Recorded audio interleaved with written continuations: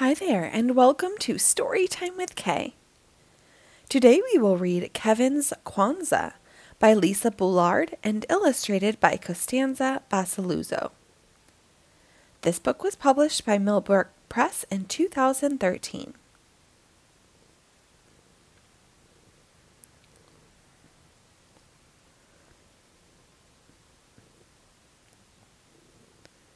Chapter 1.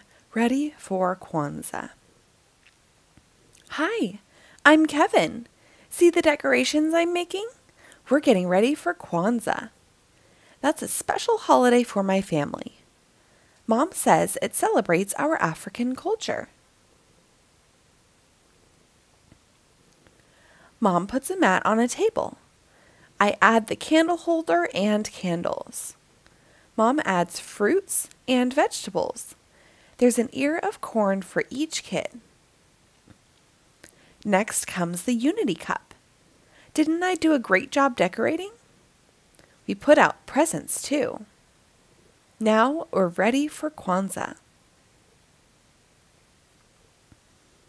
Chapter 2. Lighting the Candles. Kwanzaa lasts for 7 days, from December 26th until January 1st. We light another candle each night. I can hardly wait for my turn. It's on the last night. Grandpa goes first. Tonight, he lights the black candle.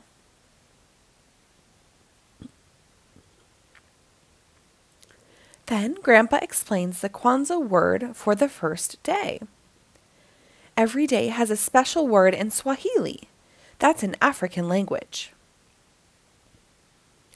Grandpa's word means unity. That's sticking together as a group.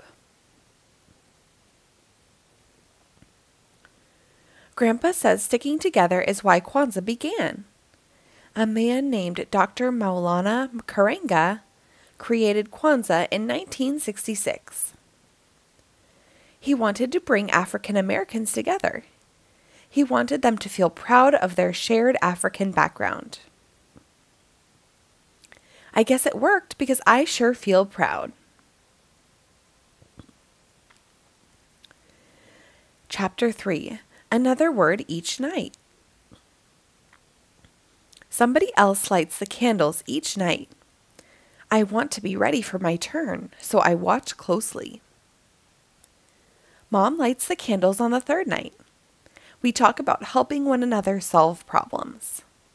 Mom says maybe we can work together on my messy bedroom problem. My brother lights the candles on the fifth night. We talk about setting goals to help our community. Right now, I have 2 goals. I want to grow up to be a teacher, and I want to light the Kwanzaa candles. The 6th night of Kwanzaa is my favorite. We go to a big party every year. I boom boom with the drummers, I stomp stomp with the dancers, and I eat and ate.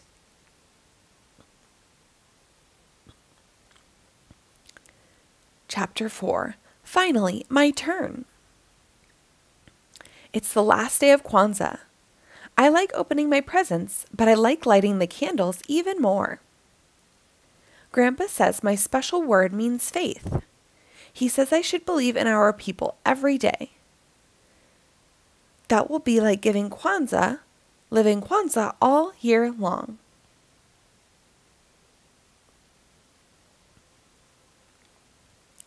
The end. Thank you for reading along.